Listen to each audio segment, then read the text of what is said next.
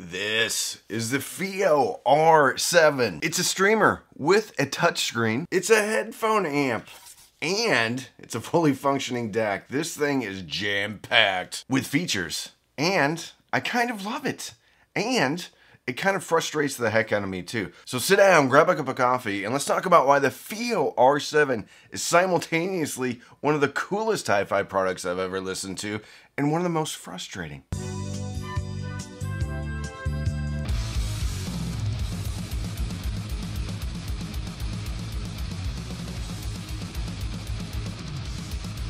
We have a lot to cover in this video. I gotta pull up my sleeves because there are so many features on the FIIO R7. You could take up an entire video just talking about them.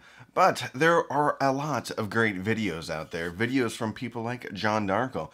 Videos from people like Joshua Valor. Videos from people like Passion for Sound that go over the functionality way better than I ever could. Because let's face it, my audience, me, I'm 47, my audience is, well, it skews a little bit older. So this newfangled technology is gonna confuse many of us. But I was still able to figure out most of it. Let's talk about what's on the back. On the back. All right, let's go top to bottom. At the top, you have an SD card slot. It's for a mini SD, which doesn't make a lot of sense, but it is what it is. What you can do is put your music on an SD card and plug it in. Then you use an app, the FIIO Music app, to get all of your music off of there. Then underneath that, you have a USB input. To the right of that, it's a Bluetooth antenna, I believe, or maybe the Wi-Fi antenna. It's some type of antenna for wireless transmission of signal or something like that. To the left of that, you have two line outs. Underneath that, you have a balanced out. Underneath the USB-C, you have a USB host, which is basically a USB out. Underneath that, optical in. Underneath that, optical out. To the right of that, coaxial in, coaxial out. All the way down, you have a hardwired Ethernet going to the right. There's an AC-DC power switch. I giggle every time I hear AC-DC. So you can hook up a linear power supply or any type of 12-volt power supply. Looks like they want 12 volts, 3 amps, which is 36 watts.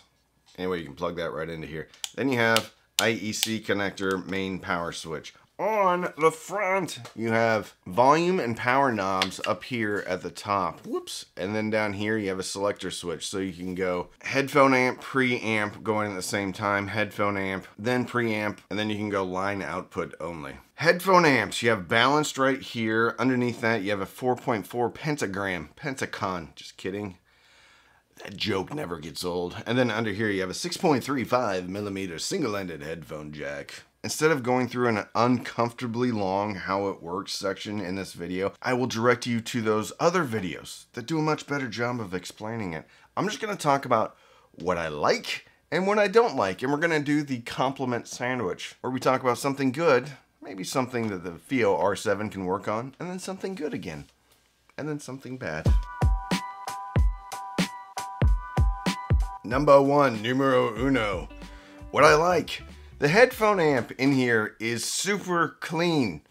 What I don't like, the headphone amp in here is super clean. Actually, it's a little bit too clean. It's not as dynamic as I would like. And there is some sibilance, or a lot of sibilance, on various headphones that I listen to. I tried out the Paras from Moondrop. Moondrop Paras, which I just did a review on. Very good headphone. A little bit light on the bottom end. And then I also listened to these FIIOs. I can't remember the model number, but these are a 350 ohm headphone. That's the highest impedance headphones I've ever listened to, okay? Anyway, to me, personally, for my listening, I don't love THX headphone amps. I feel like they're kind of dry. Also don't feel like they have the biggest soundstage available. Now, I'm not saying it's terrible. I'm just saying there was sibilance there. It wasn't super dynamic, and it was a little dry through the mid-range. When I say dry, I just mean not lifeless, but less full of life than other headphone amplifiers, specifically the Geshelli Labs Oracle 3 Pro, which is the headphone amp that I compared to this FIIO R7. The second thing that I love and don't like about this headphone amplifier slash streamer slash DAC is the touchscreen. It's super cool. It's super fun to interact with. What I don't like is the touchscreen. It's super confusing. It's super difficult to find exactly what you're looking for quickly. Now, this is basically an Android phone stuck in here with an amplifier, with a DAC. So the phone, the Google phone, is the streamer itself. I'm an Apple guy. So I'm used to using an Apple phone. So there's going to be a learning curve associated with this device if you get it and you are an Apple user. I was able to figure it out towards the end, and I spent a good amount of time on this thing. You can swipe down from the top. You can use the little center buttons. There's 3 buttons here: beep, beep, and beep. But you can't think about this as just a streamer with a limited interface. This is a Google phone with fundamentally an unlimited interface. So for me, being an old guy, it got a little confusing at times. But I will say the act of interacting with this display was very cool when I finally figured it out. And we'll get to that at the end, so stay with me. Number 3, the good. It basically has unlimited inputs. So with the exception of an analog input, you can do optical, coaxial. You can plug in an external hard drive. You can plug in a computer. You can plug in an SD card.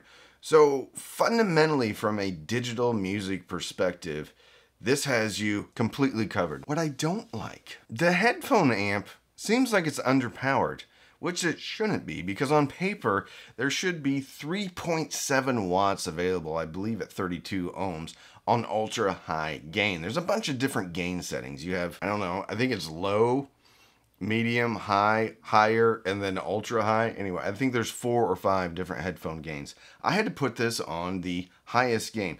I get it for these headphones because they're 350 ohms, 350. The Paras aren't as hard to drive, but I was still on the highest gain, and I was still going to about 75% of the volume span, which is another cool thing. When you use this to turn up the volume, it pops up a digital display or graphical display, and then you can go up and down with the volume. Super cool. The other cool thing about this device is, since it's an Android phone, it runs all the apps natively. So I was able to use Apple Music for the first time on a streamer. Actually signed up for Apple Music, got 3 months free because I bought a new iPhone. I got to play around with Apple Music again. I used to be an Apple Music user before I started the channel. With the FIIO R7, I was able to download Amazon Music app. I was able to download Apple Music. I didn't download Tidal simply because it has Rune, or it's Rune ready. So I listened to Tidal through the Rune app on my phone as the remote control, and the Rune app on here, which is basically the Rune endpoint. And we'll get to that later too. Having the native apps in here is pretty cool, because then you're not going through a third-party app like the Weem. Even though the Weem app is very good, there's something cool about being able to interact with the native app. Using that as a segue though, there is not a good way to control EQ or different sonic settings like bass, mid-range, treble. On an Android phone, when I used to have one, there was a way. There's a built-in EQ. However, if you are using the Android to play your music on an older phone, it gets resampled, which gets rid of bit-perfect music. I don't know if that's important to you, but for whatever reason back then, that was important to me. With Rune, I was able to put an EQ curve onto the R7 when I was using the Rune app for different headphones. And I felt like I needed it because not only was there sibilance, but it also lacked some oomph on the bottom. So I put in a little bass, brought down 4 to 6K a little bit to try to get rid of that sibilance. And I was able to. But you have to have Rune. And you have to know how to do DSP settings on Rune. And when you do a DSP setting on Rune, not really bit perfect anymore. You have to make some headroom in there and everything. It's not the easiest thing on the planet. Other thing I didn't really love is AirPlay. I was able to get AirPlay to work on here, but when I was airplaying from my iPhone to the R7, I couldn't get the album display art to display, which is one of the only reasons why I would be buying something like this. On the Eversolo DMP A6, when I airplayed it, no problem. Album display popped up. It was great. I know it sounds like I'm really picking on this thing, but hang with me. What are my final thoughts?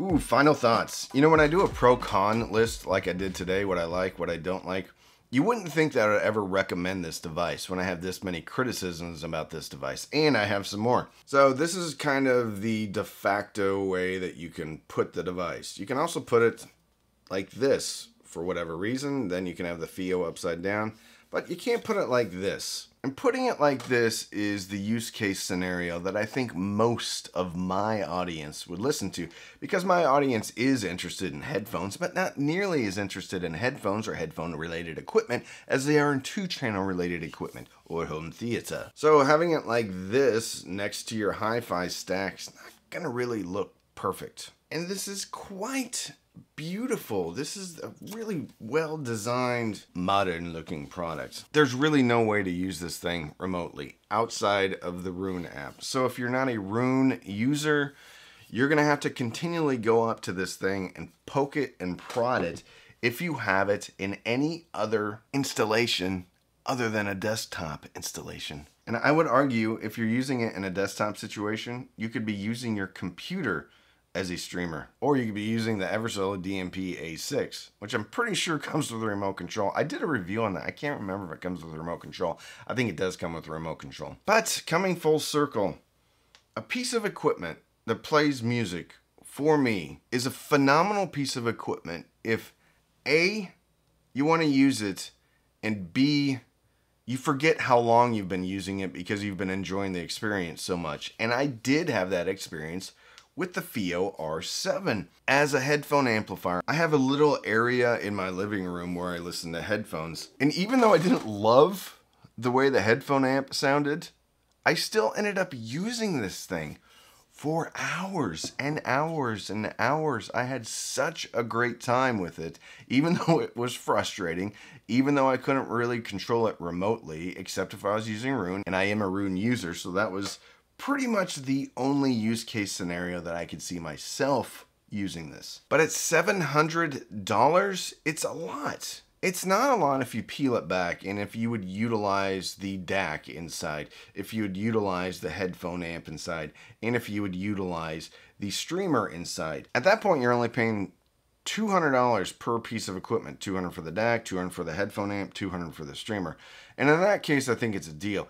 Even the streamer itself, I think, is kind of worth the price of admission with the DAC. DAC's good. It's not going to beat something like the Jeshelli Labs J2, aka M4499, even with its stock Texas Instruments op amps. You put in the Sparkos op amps, then it's way, way, way better. So depending upon your use case scenario, I think the price is actually very fair, if not a big value. The problem is, the Jeshelli Labs Arco 3 Pro headphone amplifier sounds way better. The J2 DAC sounds way better.